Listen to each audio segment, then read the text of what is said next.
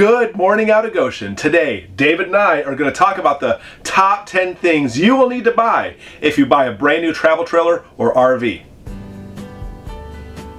Item number 1. A water filter. Now, even if you plan on drinking bottled water on your RV, you still need to get this. Now, granted, it will filter out your water. It's an amazing charcoal filter that eliminates a lot of the things that may be coming from your RV park. And trust me, in Florida, some of the RV park water here smells like Everglades, swamp. But anyway, even if you don't have that, you still want to get this because your house water, your water coming into your camper is going to be from a hose. And even if you plan on drinking bottled water the entire time, you still want to use this because there is nothing worse than taking a shower inside your RV and it smells like that hose, plastic, rubber hose smell, and you'll have that smell all day long and it's horrible. For the longest time I thought it was actually the plastic tank that held the water in the RV, but no, it turns out to be this. $17.87 at Walmart is the best price I found, and it comes with this little springy adapter thingy that actually makes it so it doesn't break off the side of your RV. You hook up the water tap to your hose to this filter, to the springy thingy right to the side of the RV, and this will filter up, well, I think it says like up to 3 months on the actual filter, but I've talked to other RVers, more than 6 months this thing will last and the water comes out nice and fresh. So this is our number one must that we must have, is this charcoal water filter. Item number 2, a hose. A water hose, a water drinking hose. I personally like to buy the 50-footer. This particular camper actually has water inputs on both sides. On the side where the utilities connect to is the place that actually connects to using water straight into your tap, whereas the other side of the camper, that's actually where it goes into the holding tank. So I like to have a nice extra long hose. There's nothing worse than having it too short. This particular water hose, Amazon, $16.39. Not bad. Item number 3. A brass regulator. Where is it? It's on order from Amazon. $4.39. Now Walmart's price, pretty comparable if it's in stock. The Walmart here didn't have it in stock that day. Now what the regulator does is takes the RV park water, and if the pressure happens to be too high, it will regulate it down so that way it protects your piping on your RV so they won't burst. Most RV parks today are pretty safe. In fact, I went for a few years on our Class C RV without using it. Didn't know I was supposed to use it, so I didn't. Never had a problem, but you know what? For a little over $4, it's worth the extra insurance to protect those pipes. Item number 4, a sewer hose. A sewer hose. We purchased a 20-footer.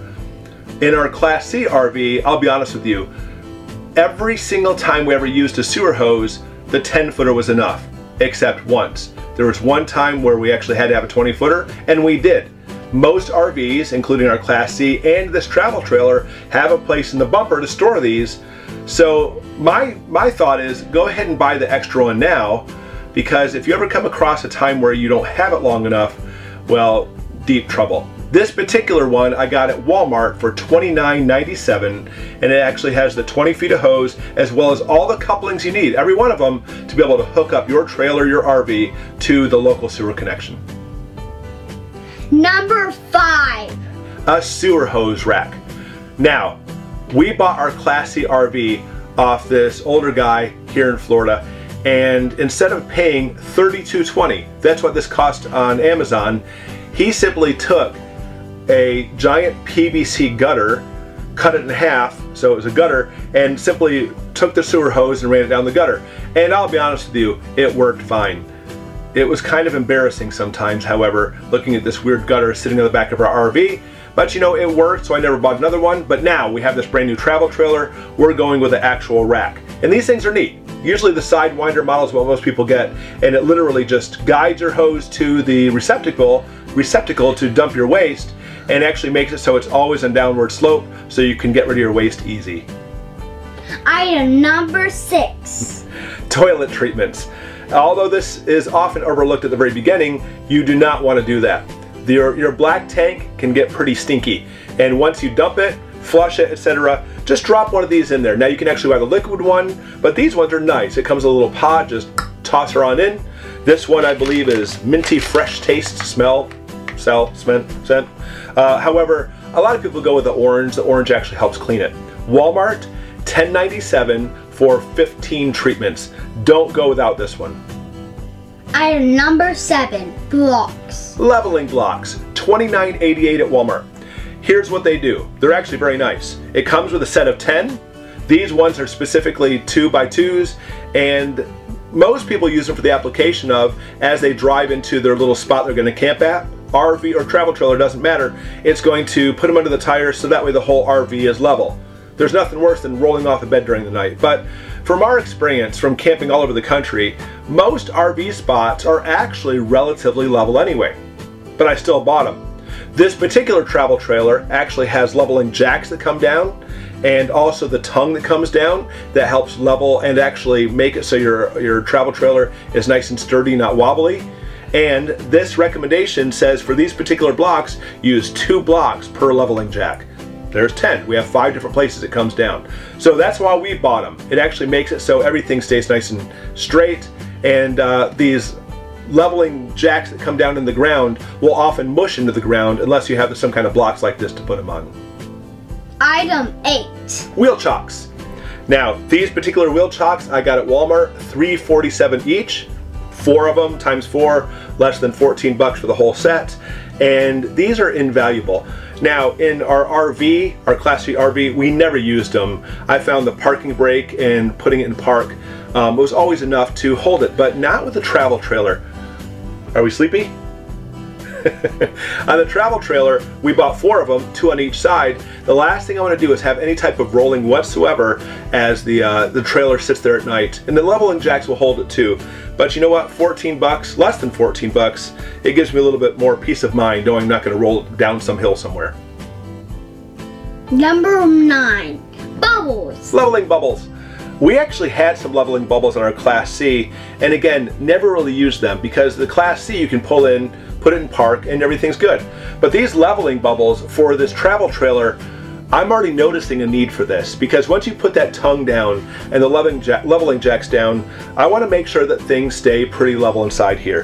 $2.67 at Walmart. You can't beat it. Number 10. Last but not least, a power adapter. This particular travel trailer is 30 amp, and if you try to take your 30 amp plug, which honestly the plugs usually come with the trailer and RV, so I'm going to assume that yours came with that, you're still going to want to purchase this little power adapter. It takes that 30 amp service and turns it into a regular 3-prong electrical outlet plug for your house, 120 volts. Now, you're limited. I still turn on the air conditioner sometimes, that's fine, or maybe other times I'll turn on the microwave oven, but I never do both. Okay, that's bad news because you're simply going to be trying to pull too much current through that particular house wire in your house, and more than likely your circuit breaker is going to pop, but don't even risk that. But to be able to keep your house lights going, to be able to possibly watch some TV, maybe at home, or even more so, keep your house battery nice and charged while your travel trailer or RV sits there, this power adapter can't be beat. This one costs less than 4 bucks. I think it was $3.99, and we actually bought it at Camping World.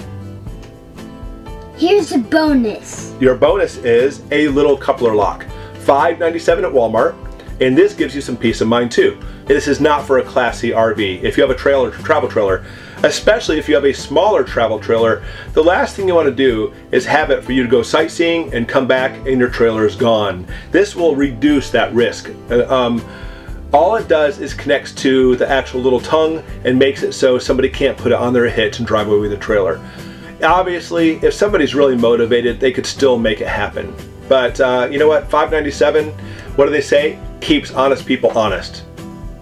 Another bonus. Your second bonus, and the last bonus you're getting today, clip-on mirrors. Again, a reason it's a bonus is because this is not for Class C RVs, this is for a travel trailer. I mean, I suppose you use it for RV if you want to, but these make it so you can actually see around your travel trailer, which is very beneficial. Traveling down the highway, it's kind of hard to know if somebody's next to you or not. This will actually help you out. These ones, particularly at Amazon, $19.03. Now, I know it's kind of a bummer you have to buy things for your RV that you kind of almost think they would be included with your RV, but obviously RV manufacturers want to reduce costs as much as possible. So with that in mind, let's go ahead and look at all these items one more time. Well, let's look at the prices of each one and give you a total sum of everything you have to pay for. Number one, the water filter, $17.87 from Walmart. 2, 50-foot hose, $16.39 at Amazon. 3, a water regulator, $4.39 at Amazon. A sewer hose kit from Walmart, $29.97. A hose rack from Walmart, $32.20. Toilet treatments, $10.97. Leveling blocks, $29.88. Wheel chocks, $13.88. Level bubbles from Walmart, $2.67. A power adapter, I got mine at Camping World for $3.99. A tongue lock, $5.97. Mirror extenders, $19.03. Giving you a grand sum total of $187.21 for things you have to have for your RV. There may be more. You may actually have found better deals too. So leave comments below. Tell me anything you would add to the list, or maybe you actually found these items at a better price. Let us know. All right, until next time, out of Goshen.